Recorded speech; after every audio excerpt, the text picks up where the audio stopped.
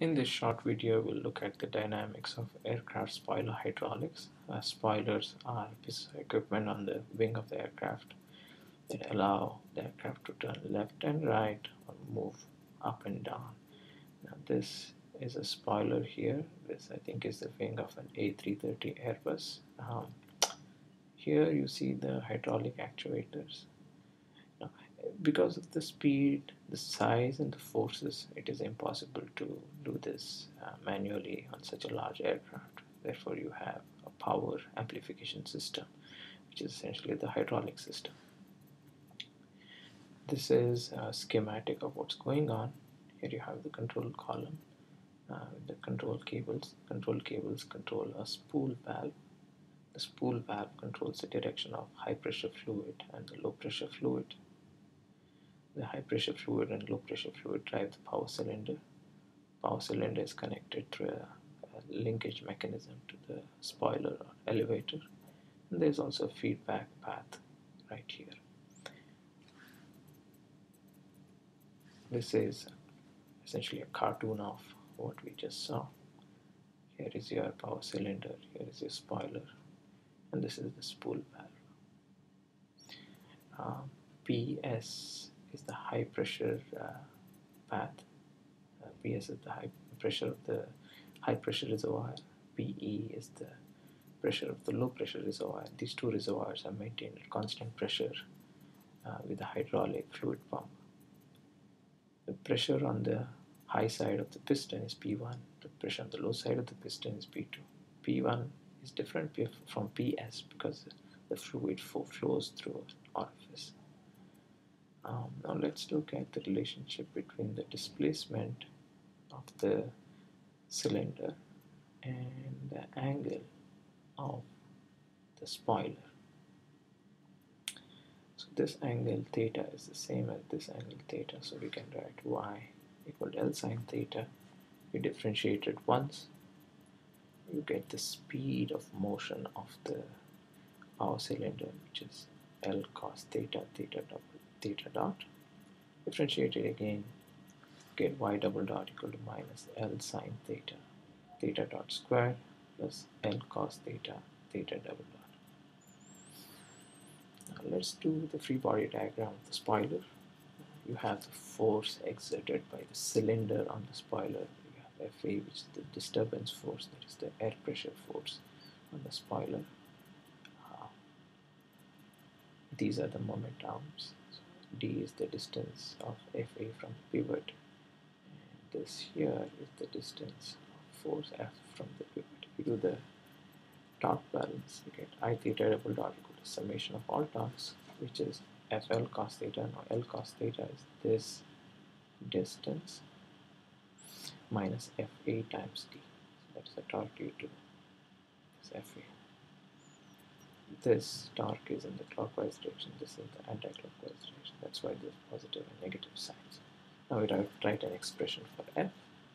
So F equal to I theta double dot plus Fa times D divided by L cos theta.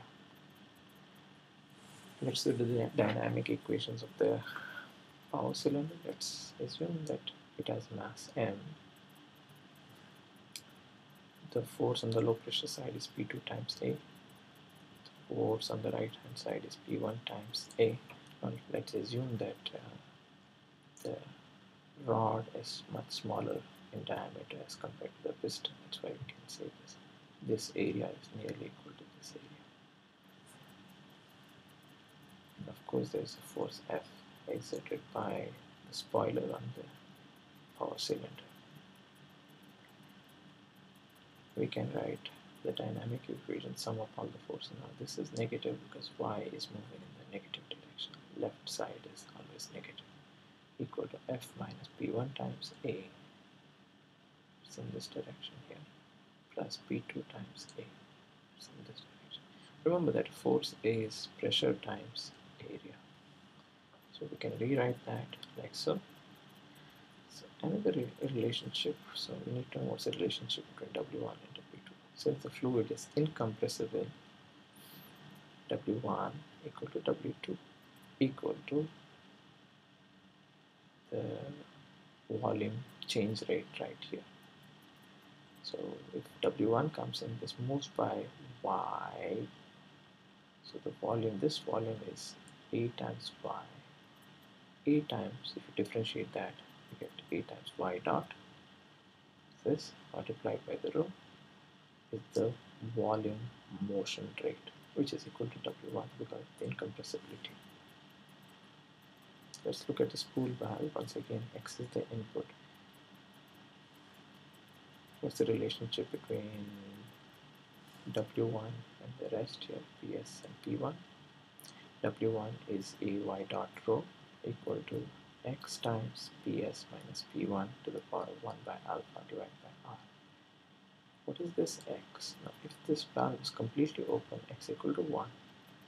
If it is partially open like so, then W1 is this. So X is the ratio of the total of the open area to the total